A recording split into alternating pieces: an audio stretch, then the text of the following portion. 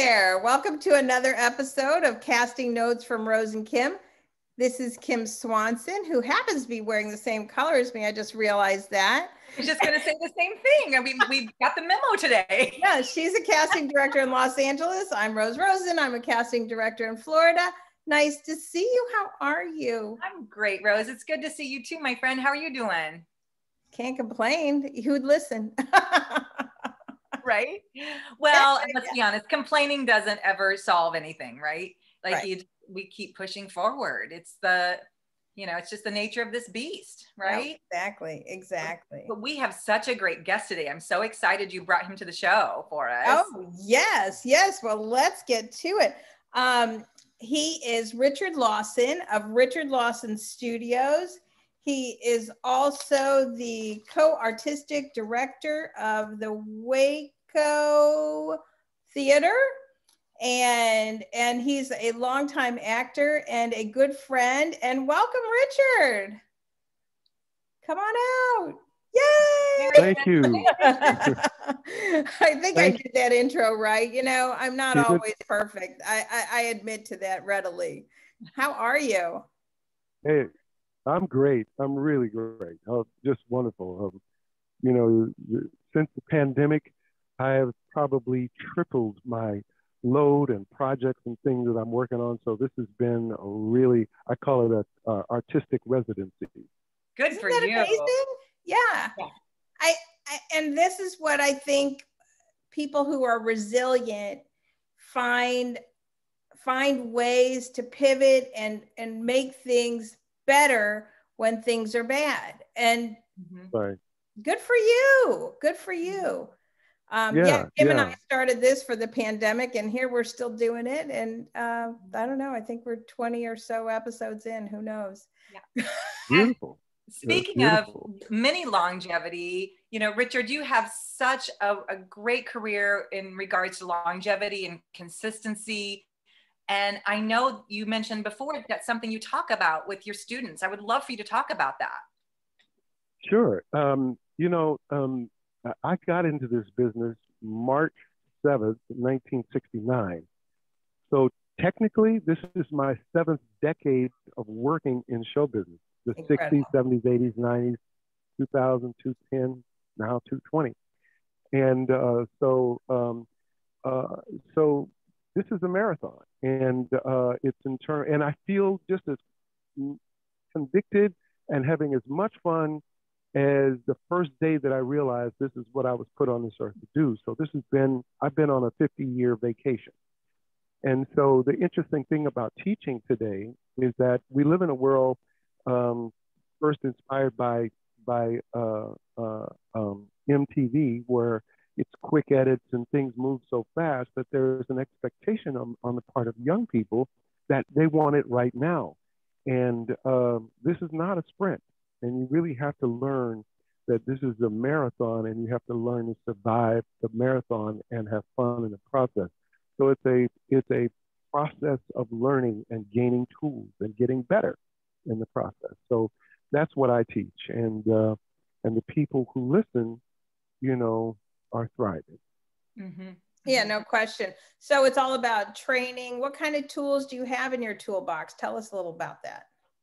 Well, the most important thing is you can teach someone how to act, but if they don't understand what they're going to do with it, and they don't understand that they have the power to create and it's on them, then they train to get in line and hope that they get invited to somebody's party. Right. Otherwise, that's a particular kind of career. For me, Hollywood is plan B. Plan A is me to be able to envision, based upon my dream, what kind of career do I want? What do I see for myself? What do I want to do? Who do I want to work with? Do I want to write? Do I want to create? And I create my career and let Hollywood, and bring Hollywood to me and what it is that I create, because I then have control. So I start by trying to figure out what people want to do with what do they see for themselves? And then I can help you get there, because it's like having GPS. When you know where you're going, then you know what you need to do to get there. If you just learn how to drive on a general basis, if you don't know where you go, you might be on an adventure. And I say, good luck to you. And I hope you have a great adventure rather than having a very clear journey. We're no different than any other business. You want a restaurant? Do you want just a little mom and pop store? Or do you want to franchise that? Do you want to brand it? Do you want it to expand out?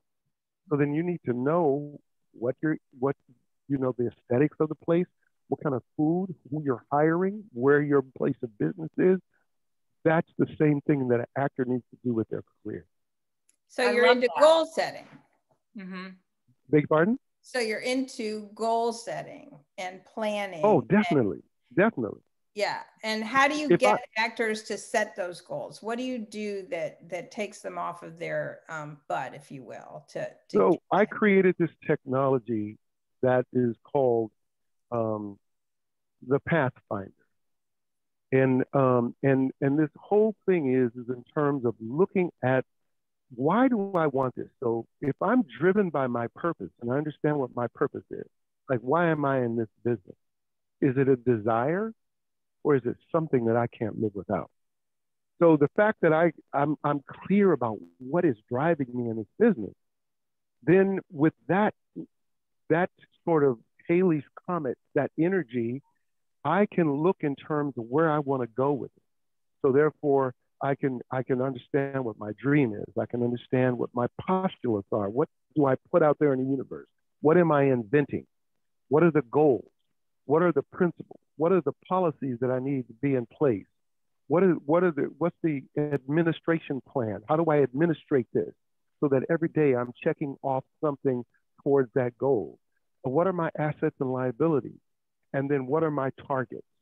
And then how am I going to celebrate along the way? So it's a pretty specific structure in terms of creating this blueprint, this business plan for your career. And then I help people with the tools to be able to do that. I put a camera in people's hands and I teach them how to become filmmakers, not to become the next Quentin Tarantino or Spike Lee, but just so that they learn to understand the business from the standpoint of what they're going to do. They're going to be on film. If I know how to edit, it makes me a better actor. If I produce, then I'll never be late to anything again. When you produce something and your people don't show up, time is money. And you run out of light, you only have that location for 5 hours and you can't get it done, you gain a respect for the craft. You gain a respect for all the parts of it. Plus, it puts you in a position to create your own evidence, your own product. I love that.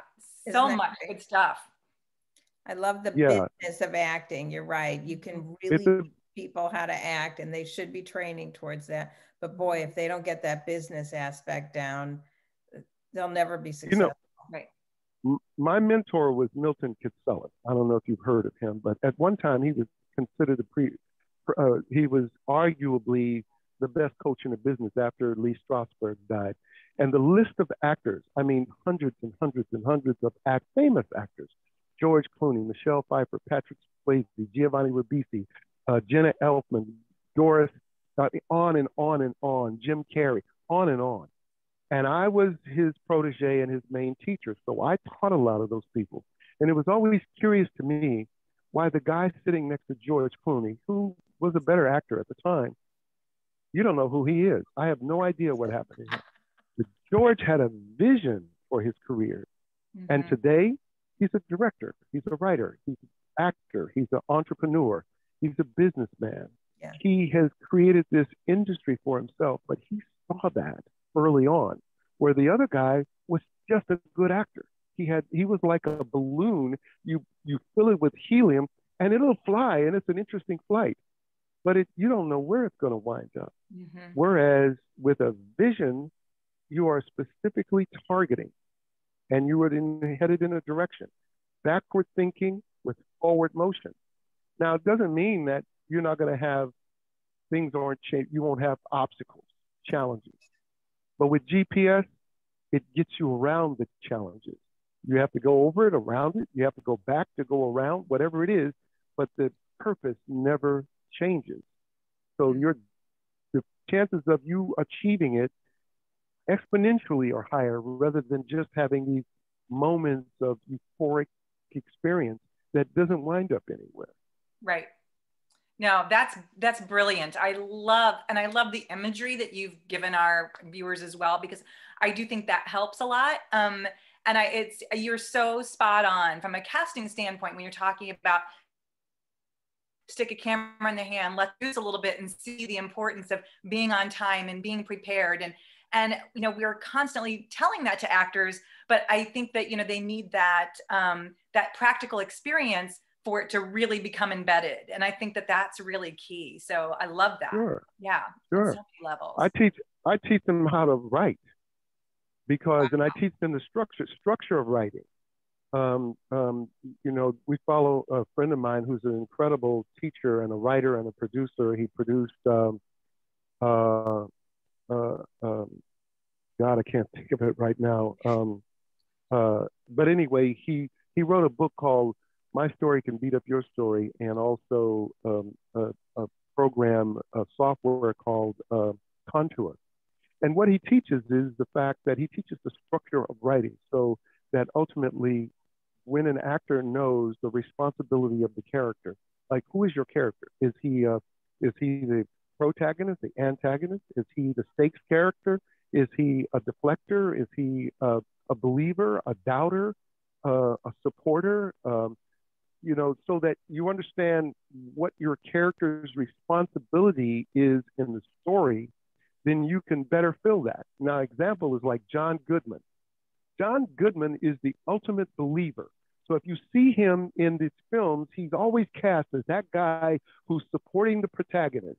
If you look at the Denzel movie about airplane flight, he was his friend.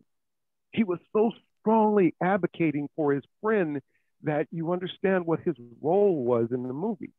Mm-hmm. So that if an actor understands what their role is, not that they just got a job, you don't learn the lines. Why is this character in this movie? Then you can better play that part, because you can give the significance of the evaluation of whatever it is your job. And so that's part of the teaching, so that again, when it comes back to brand, when somebody walks in your door and you're casting and you see that photograph and you say, oh, this girl is a great cop. She's perfect for the cop. She comes in and she looks like her photograph, and she has trained because she has identified that that is one of her strong suits. So when she walks in there, she knows how to be the cop. Like Dennis Franz was the ultimate cop. He was a cop in everything. I played with Dennis in 2 different movies. And he is that cop, that guy, that loyal, that guy that is there with a purpose. And he understood the role, and he made a whole career out of being cop. Mm-hmm. So, you know. And there's nothing wrong with that. Not a thing. Well, gosh, you are such a great guest, Richard, and so many nuggets of gold. I just adore you. Thank you so much for being on our show today. Absolutely. My pleasure. Thanks so much.